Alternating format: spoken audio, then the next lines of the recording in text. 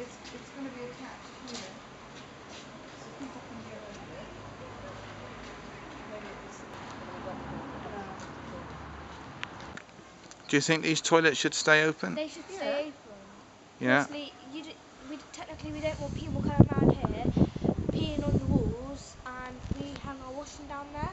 Right. Like, some people do. Don't want them pooping in everything. And like, you see like people coming over like in the night after they've been like drinking, coming and pooing in the corners, down by that man's house. So you don't want people using this bit of green as a sort of toilet.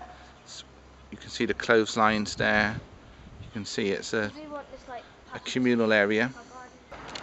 these toilets are used by elderly people, by parents of children, by people who have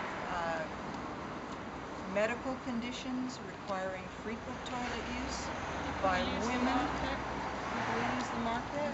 It helps the local traders, doesn't it? Part of the infrastructure of the small taxi drivers. Yeah. Well, I think they're very useful. I think they're a civilized facility, and we used to have a lot of them in this country, and we've closed a lot already, and we should keep the remaining ones open. Right, and you use this toilet yourself? Oh yes, a number of times. As a taxi driver? As a taxi driver, because I'm circulating around here. Tomorrow these are supposed to go, be closed. So if you want to go to the toilet tomorrow, you won't be able to.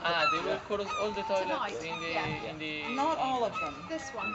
This one and 2 others tomorrow. They will just come round the corner and do a number 1 or a number 2 outside people's private homes.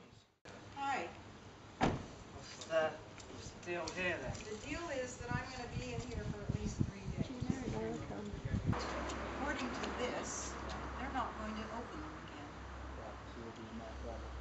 Well, I don't know how long I'll be in there, but I will see how long.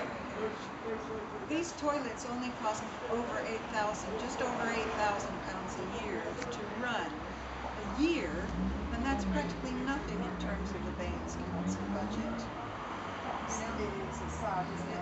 It's not right. No, not at all. And in the end, it'll cost them more Of course it will. to close these, Yes, to of keep course the it will. place clean and in terms of public health. What will happen to the building? It will just lay dormant and empty and looking very sad and They're trying, run down and covered in graffiti. they want to sell it. To who? Quite. To who? Something else that is just left to rot in Twerton.